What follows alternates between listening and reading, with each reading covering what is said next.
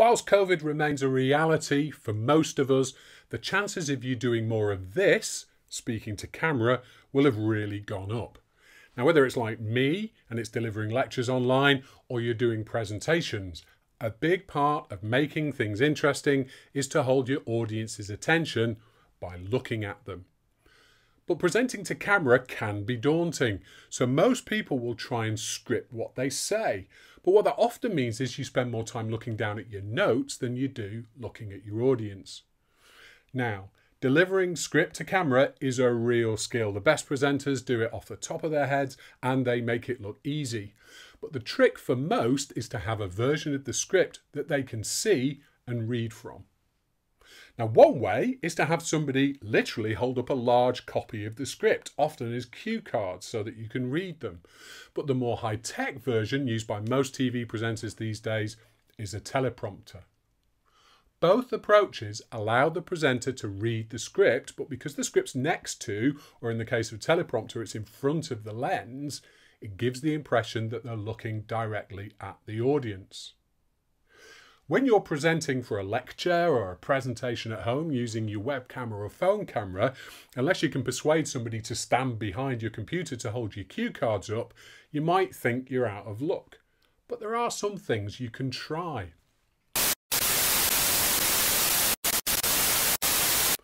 One thing you could try is what I call the voice in the ear approach.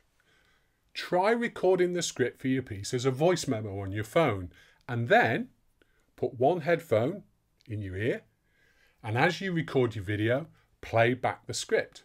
As the script plays, simply repeat what you hear. It can take a little bit of practice, a bit of trial and error, but you can quickly get into the rhythm of it. And if that works for you, you could take it a step further and you could get one of these earpieces. Have a look for a security style earpiece, and they're around £6 to £8 on Amazon. It sits discreetly in your ear and you can also pretend to be a spy. Just don't talk into your sleeve during your presentation. The other thing is, make sure you get one with the right connector. Obviously some are designed to go into radios for security people, but you can get them with phone connectors, so make sure you get the right one. Now, if the prompt in your ear doesn't appeal, then you can follow the pros and you can try a teleprompter. And whilst they look impressive, you don't really need all the hardware, thanks to several free apps for your phone or your tablet.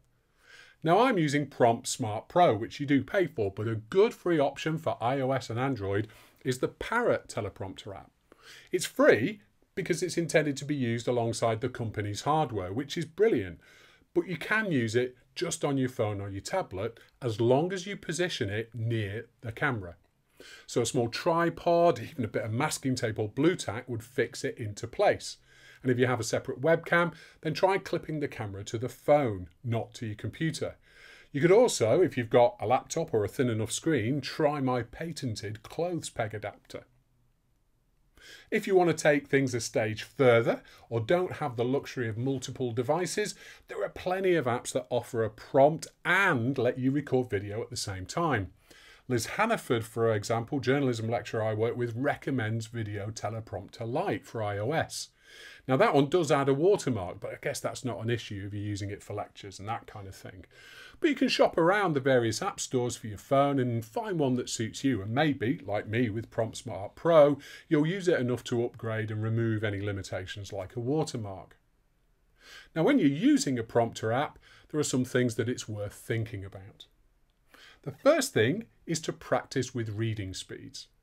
Teleprompters allow you to set a speed for the text to scroll along the screen. And it can take a little bit of trial and error to find a speed that feels natural, but also allows you to manage more complicated sentences. It's also worth saving your script with the title on the page and then some empty lines below before you get to the bit that you're actually going to read. It means you can get the script rolling on the device, set your camera recording, make yourself comfortable, and then you're ready to start reading, rather than having to press lots of buttons and rush in front of the camera. If you're recording on separate devices, as I said before, try and position your phone screen as close to the camera as you can, so that your eyes aren't drawn too far away from the lens or up and down. And step back from the lens as well. The more distance you can put between the camera and you, the less likely the audience is to see your eyes moving as you read the script. Now, most built-in webcams don't give you the option to zoom your camera, so you might need to give a little bit of thought to your background as you'll have more space around you, or do some zooming in post-production. Finally, if you want to keep things on one machine, you can turn your computer screen into a teleprompter using a free web-based teleprompter like qprompter.com. When you use a screen-based prompter, try again to move back from the screen. If you're too close, people will notice you're not looking directly at the camera. And again, it's worth remembering that those built-in webcams don't allow you to zoom, so think about the space around you. Another thing that you can try is resizing the browser window so that you can just see a few lines of that script at any one time, and then move the window as close as you can to the webcam. It'll set your eye line and it will stop you from reading up and down the page and drifting away from the lens. So that's it. A few different ways to help you hopefully present like a pro. I hope it was useful, and if you've got any useful tips or experiences to share yourself, let me know.